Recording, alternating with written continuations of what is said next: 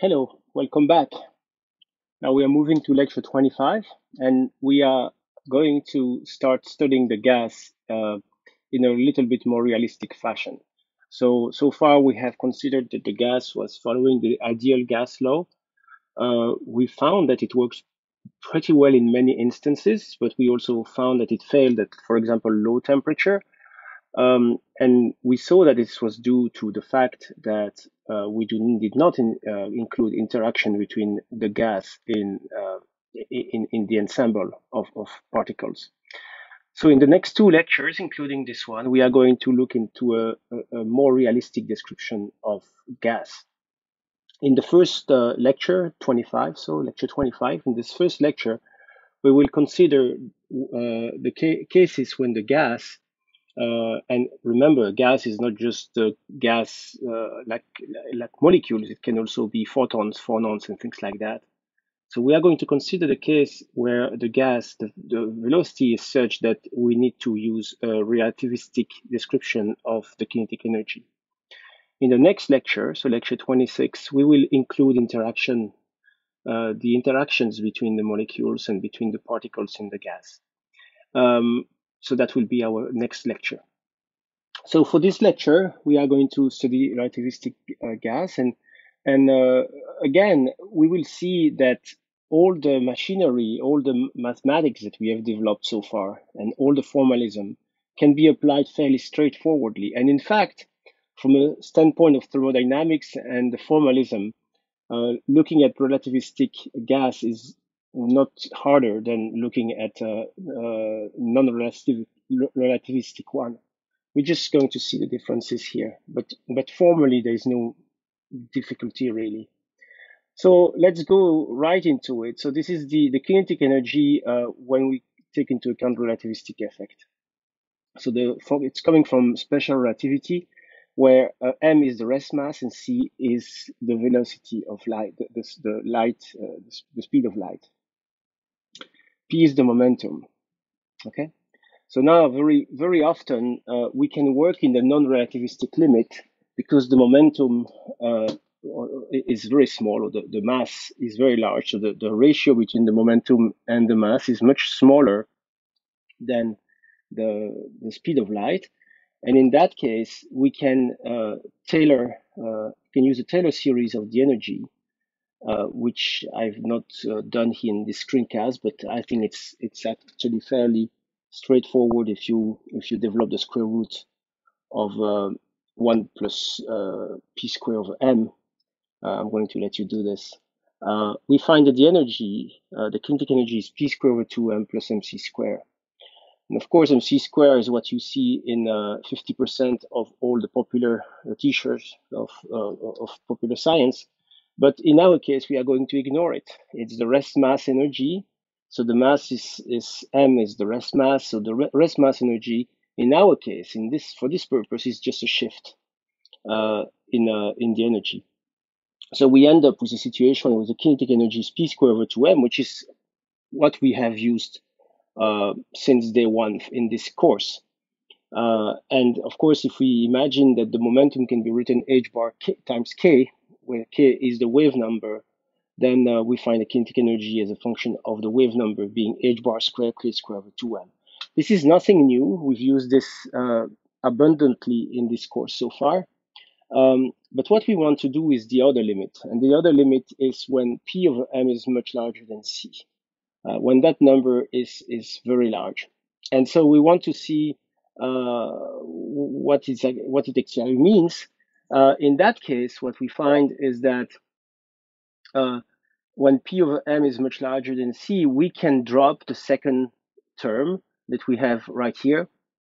And then we end up with the E square is equal to P square C square. In other words, the energy is equal to PC.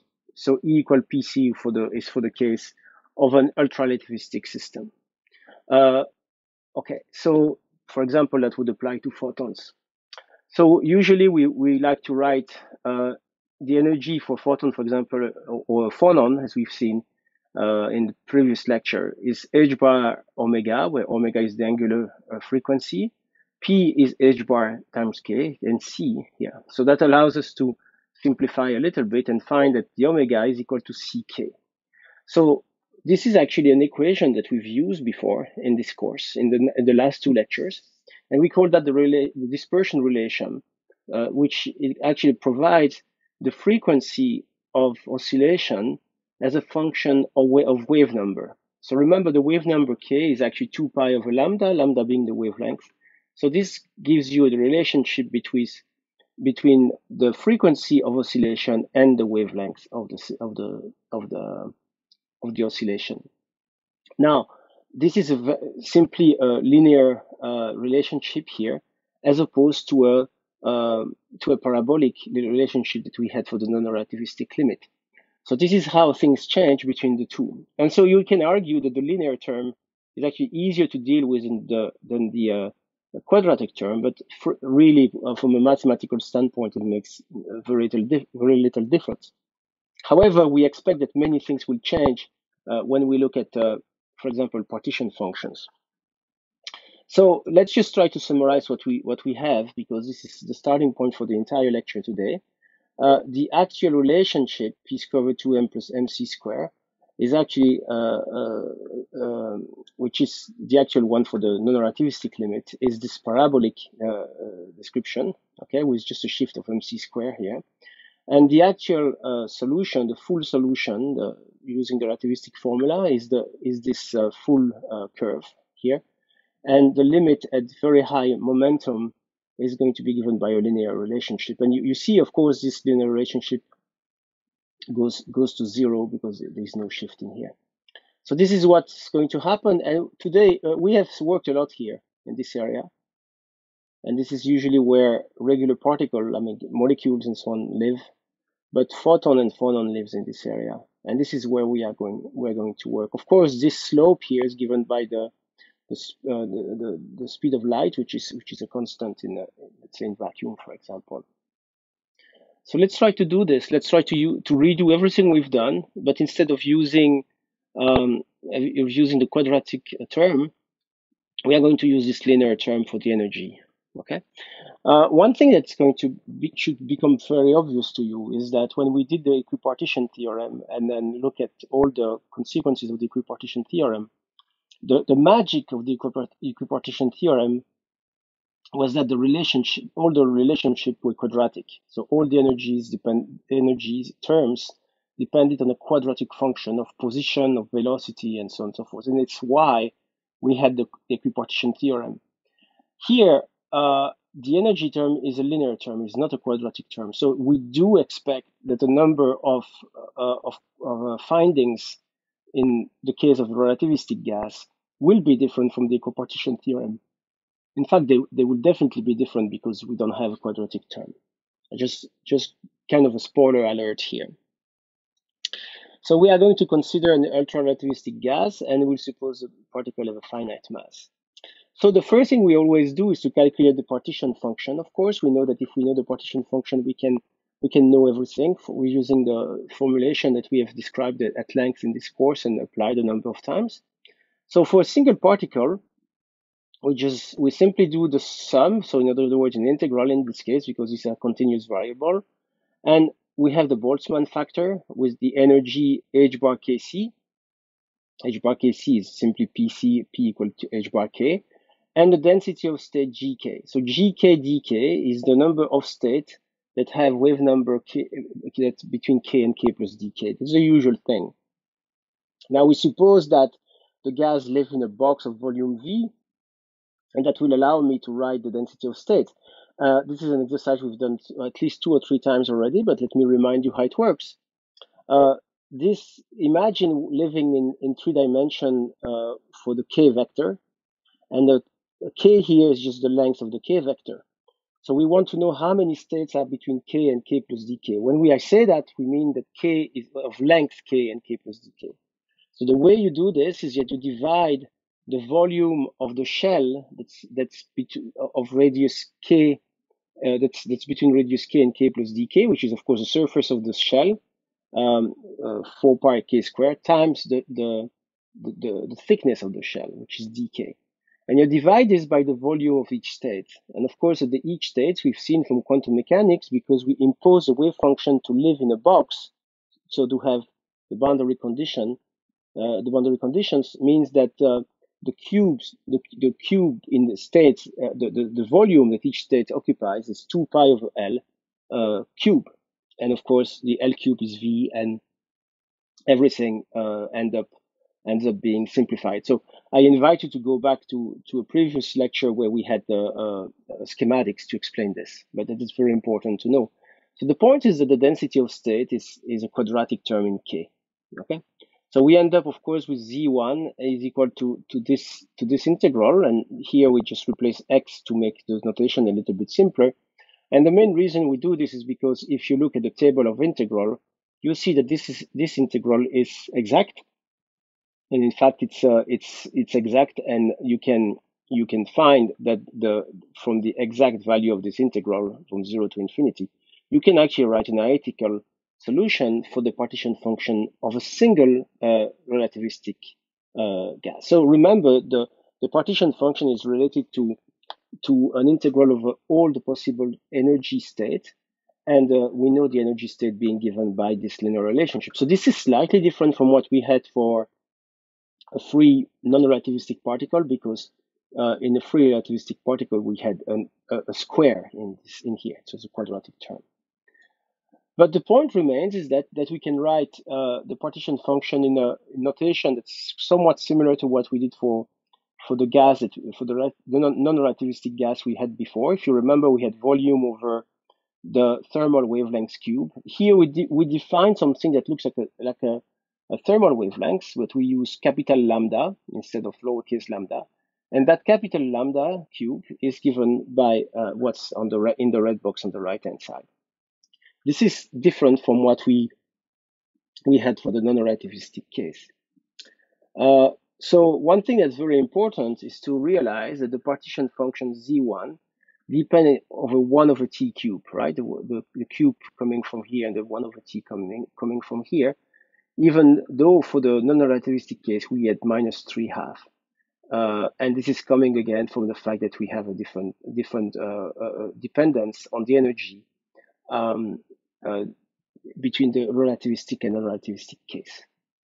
And we see that this term here is going to have a profound effect on a number of physical phenomena. So it's time to calculate the thermodynamic properties now that we know the partition function. Well, we know the partition function of a single particle. It would be interesting to know the partition function of the gas itself.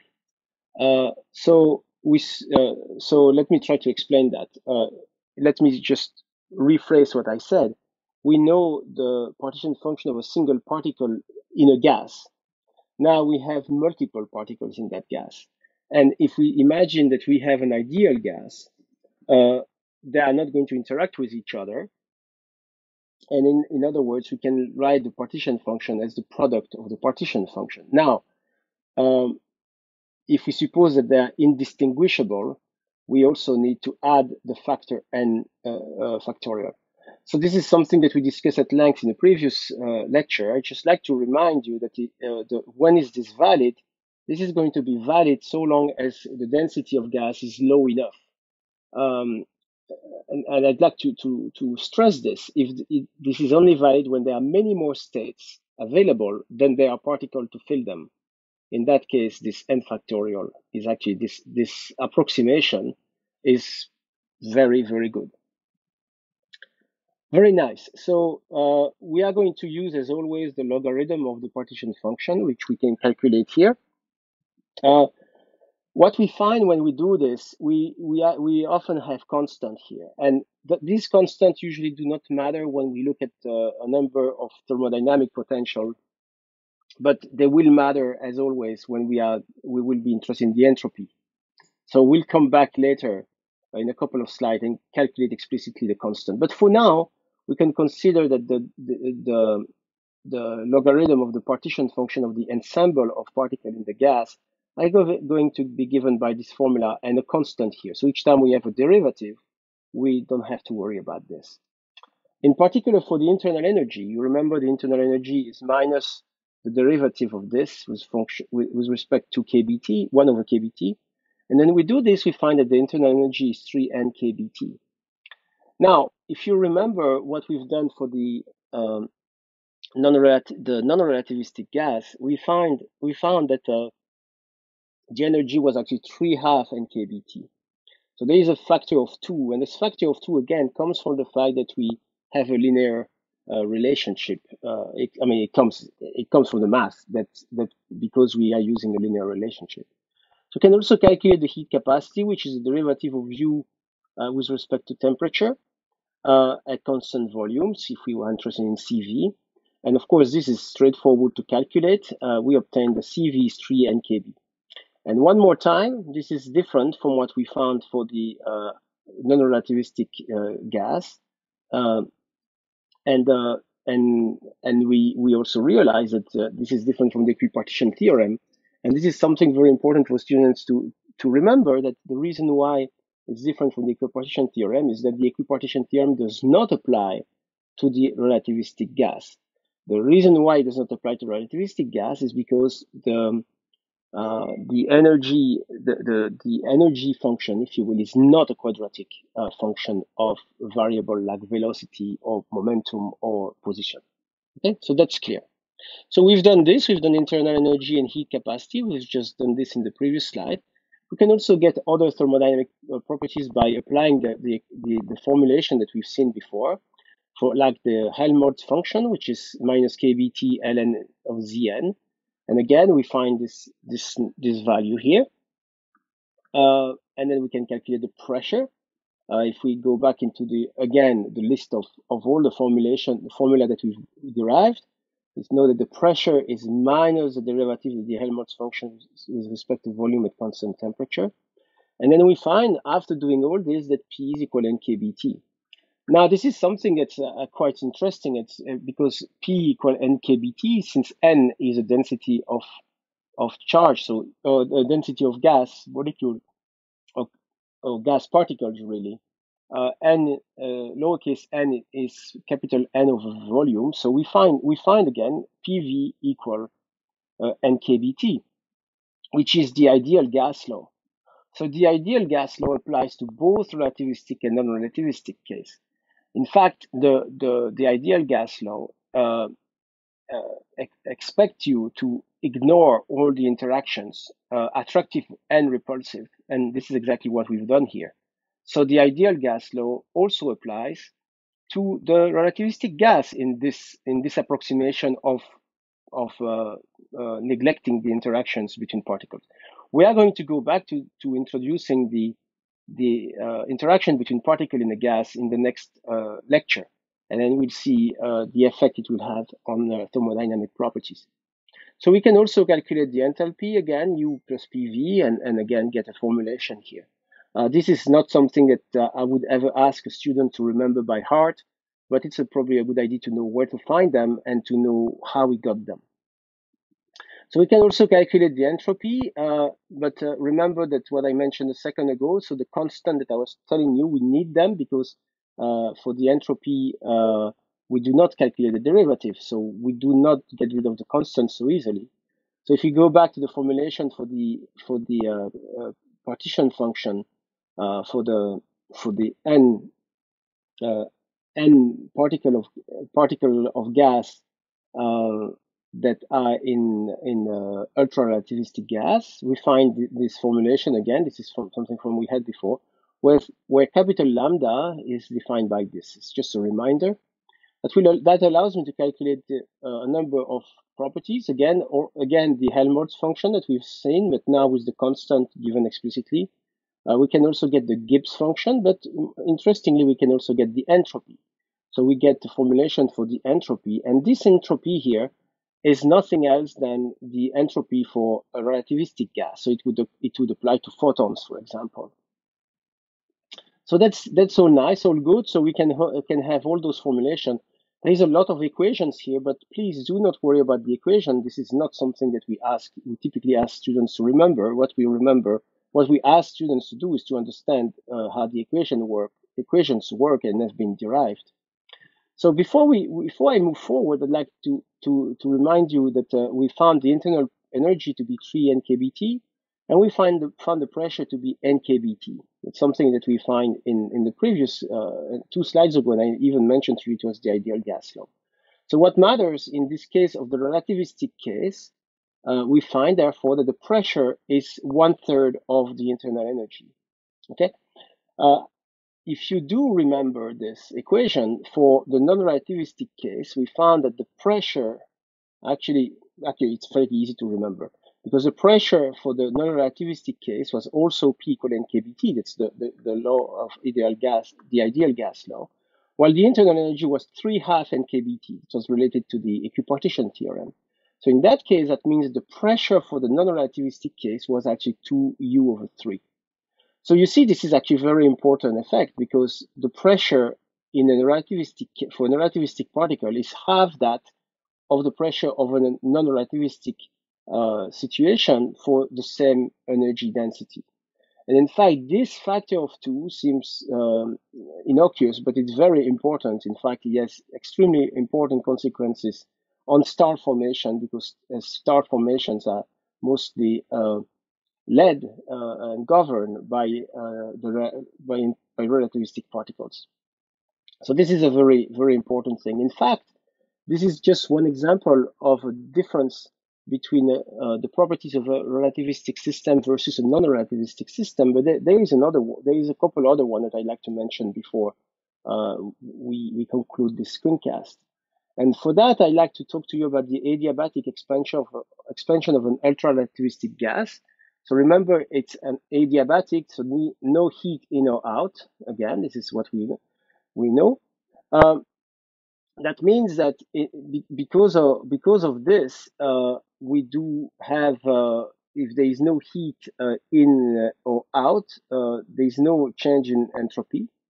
So if there is no change in entropy, the entropy that we just calculated, which is given here, we can actually find some consequences of the fact that the entropy is constant. In fact, we know the number of particles is constant, Kb is a constant, so that means that this term here has to also be a constant.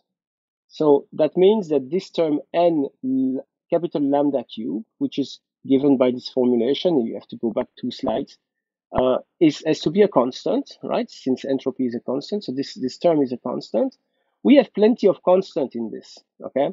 We have lots of constant, but the point is that what is not constant is Vt cube, 1/Vt cube.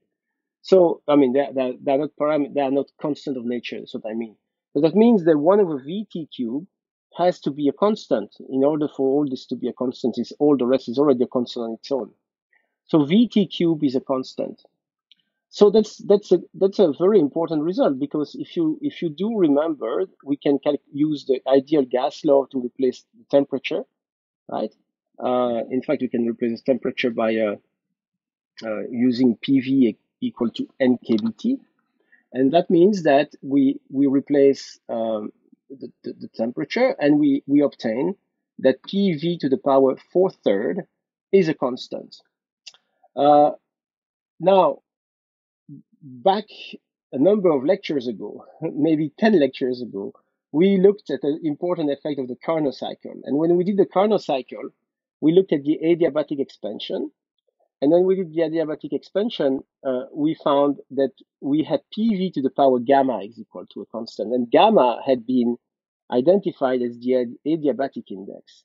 So the adiabatic index, 4/3 for an ideal gas of relativistic particle is 4/3, which is, of course, sorry, I'm going to go back a little bit here, which is of course different from the one that we found for the relativistic gas. So that's an important result we have right here.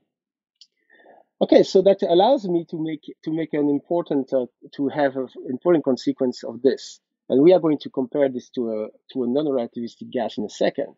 So Vt to power 3 is a constant is for a relativistic particle in a gas.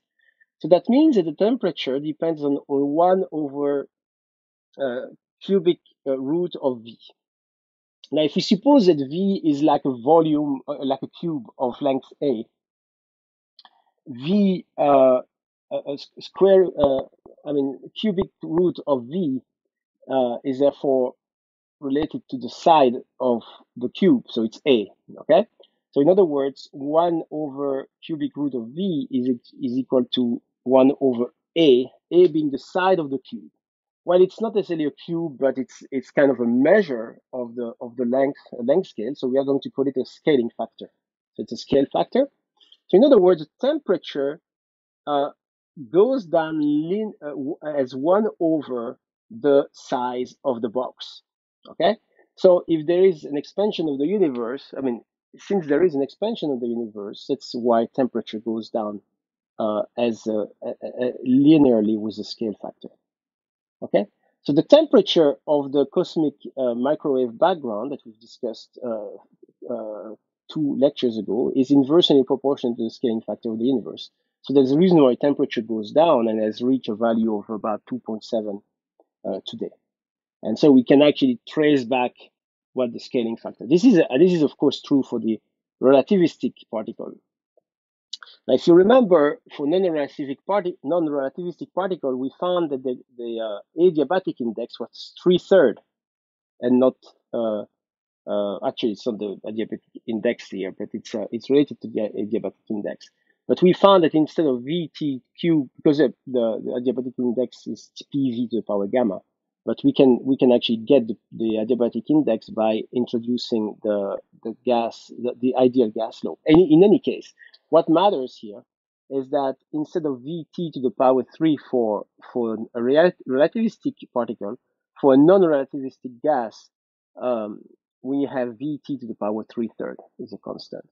Now, if we do the same exercise here, we find that temperature would actually go down as the square of the scaling factor, so much faster. So that means that imagine now, you go back in time using your time machine, go back in time and imagine that you have a certain amount of relativistic and a certain amount of non-relativistic gas back in time.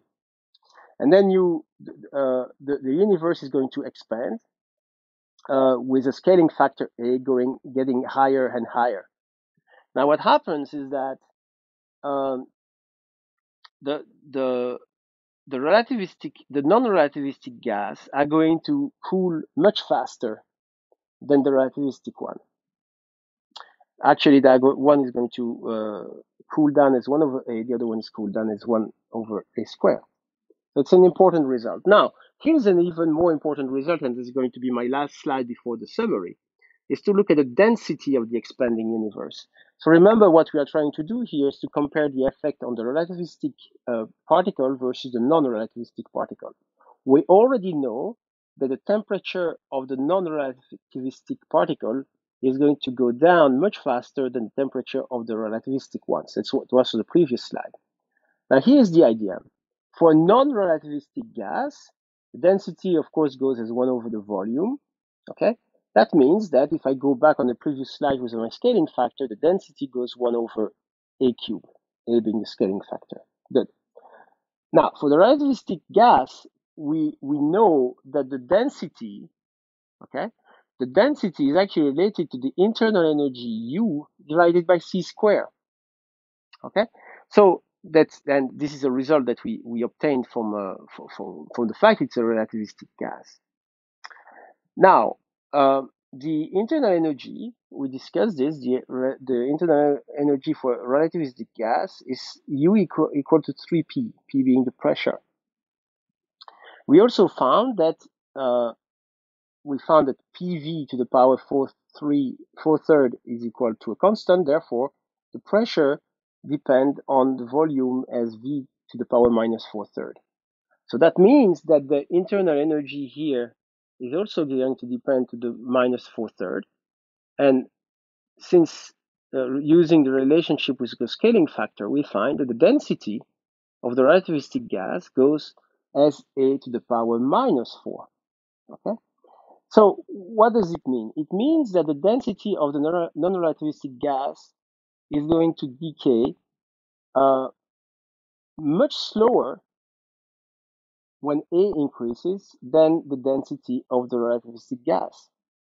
So in other words, we can say, and this is what I said, what we can say is that the early universe was radiation dominated, radiation being relativistic, So it was the radiation has decreased a lot faster than the relativistic gas, while today the universe has become matter dominated. And the reason being that if we imagine that there was a similar amount of both at the beginning, I mean, this is not exactly correct, but that's the point remains is that if we had a given amount of each at the beginning of the universe, at the early universe, the amount of non-relativistic uh, uh, particle has decreased much slower than the amount of relativistic one, just because of these relationships that we had from thermodynamic uh, by comparing the relativistic and non-relativistic particles. Now, this is a summary. This is taken from the Blundell and Blundell's book, and this is the kind of place. This is the kind of thing that you of course don't want to necessarily remember, but know how to get. And this is a summary of a table of the summary of all the properties that you find for non-relativistic and ultra-relativistic uh, uh, the ideal gas of those relativistic or non-relativistic particles. So I'd like to attract your attention. I mentioned that a couple of times. The adiabatic index is 5/3 for non-relativistic particle and 4/3 for ultra-relativistic ones. And this coefficient here is the trace, is the signature of whether you have a relativistic and non-relativistic gas.